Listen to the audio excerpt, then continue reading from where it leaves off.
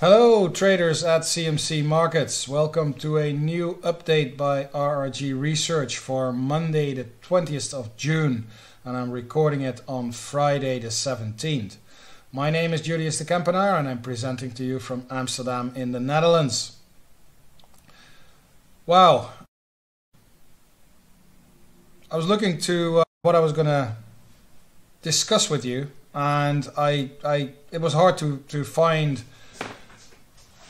or it was hard to choose, I have to say. It was hard to choose which charts to share with you because there is so much going on in the markets right now. So I've picked out a few of which I think are big themes. And if we start with world stock markets, then we have the RRG that shows the number of stock market indexes, and I'm sure you're familiar with that right now after a few episodes of this video.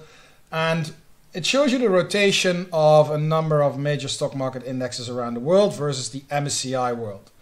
And if you look at this at first sight, it doesn't even look that bad. There's a lot of greens, a lot of tails inside the leading quadrant. But don't be fooled by this, because this is all based on relative strength. This is based on relative strength versus the MSCI world. So the center of the chart here is the MSCI World Index.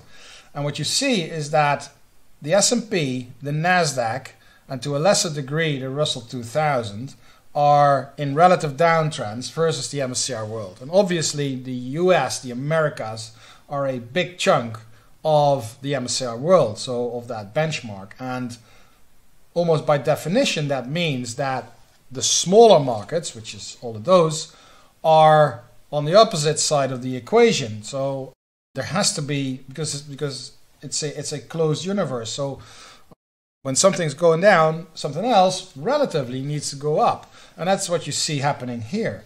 Now, as I said, don't be fooled by this, but because stock markets around the world are in trouble, and you can see that when you switch the RRG to use a benchmark that is 0%, basically making it a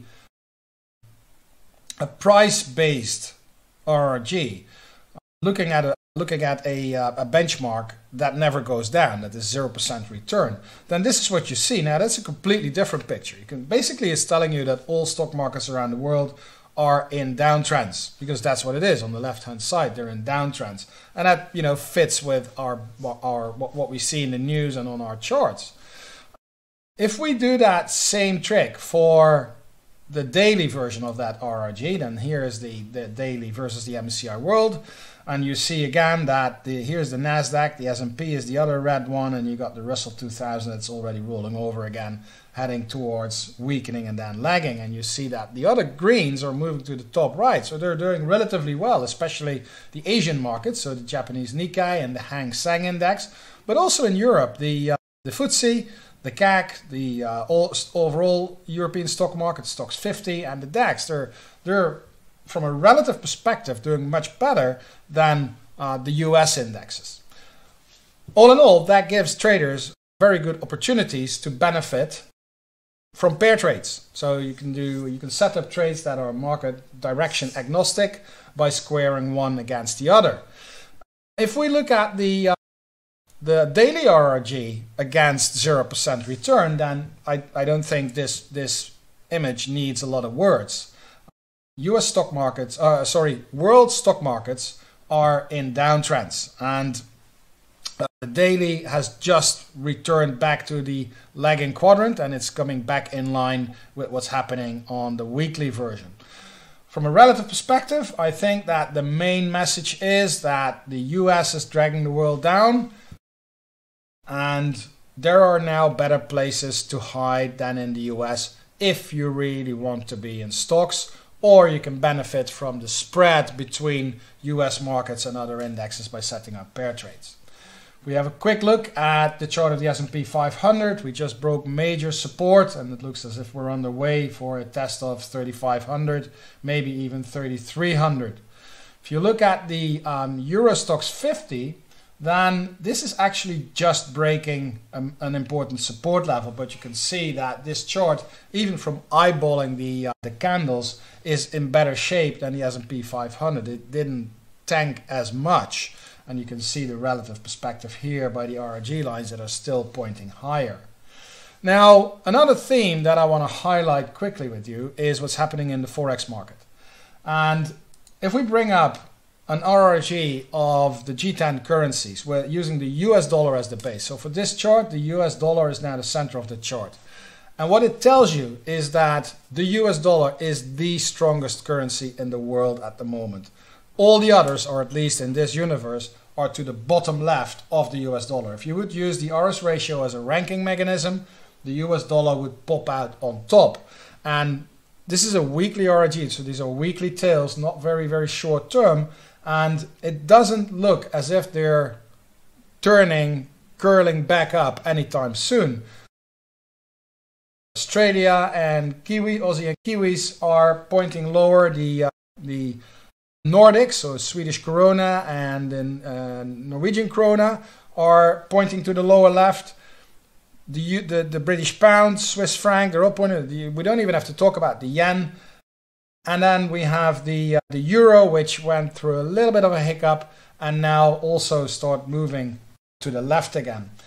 So general theme, general message here, overall US dollar strength, and it looks as if that's going to continue for a while more.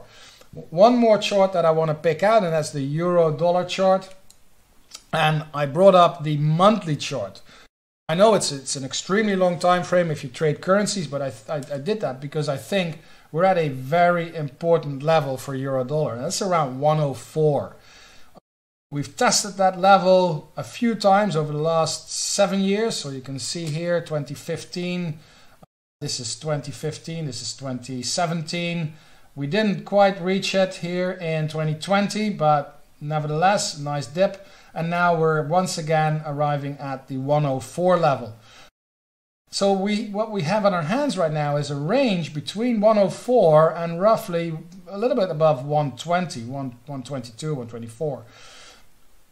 If this level breaks, if 104 gives way to the downside, I think that is a major break for the euro dollar rate, and it will very likely trigger even more US dollar strength and euro weakness, because that's what it is. When this goes down, that means US dollar strength, euro weakness.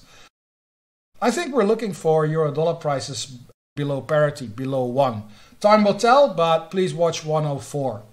Ladies and gentlemen, thank you for watching, and I hope to see you again next week at a new episode of RRG Research. See you next week, same time, same place.